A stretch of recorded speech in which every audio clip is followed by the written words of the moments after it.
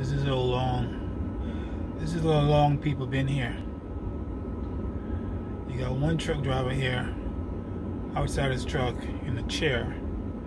You got two on the other side outside in a chair.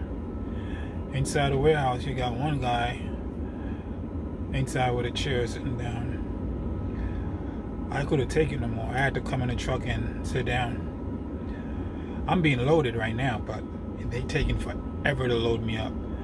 I've been here since about what was it? About I think like almost 11 or so. And I'm still here. Now it's 8:11 p.m. So this is JFK Airport. At one of these airlines. It's like a crazy day here. I've been here before, but not this long. I waited here a long time, but not this long. Maybe because it wasn't a Friday. I think that's one of the reasons why, because it's a Friday and people trying to, get things out for the weekend.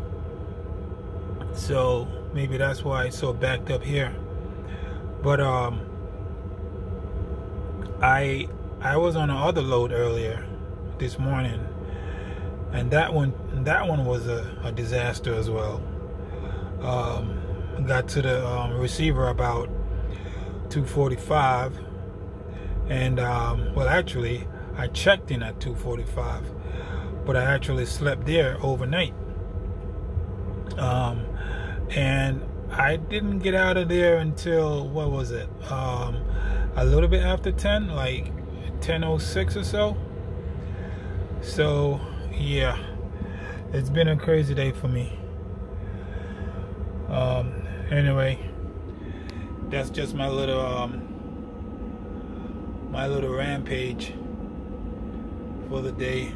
You got a whole bunch of trucks here, and a lot of these trucks been backed in for a long time, and that's all they just backed in. They're not being loaded, and whoever is being loaded, they're taking forever to load them up. So what I noticed is, when I was in the warehouse, I noticed the workers, whenever they leave out the where the freight is and pass like a little section, like a little gate, right at that gate, there's not really a gate there, it's just an open area, but there's a sign posted that says only employee behind this point. At that point, there's a little column, there's a little pole with a little box where the workers got to punch in.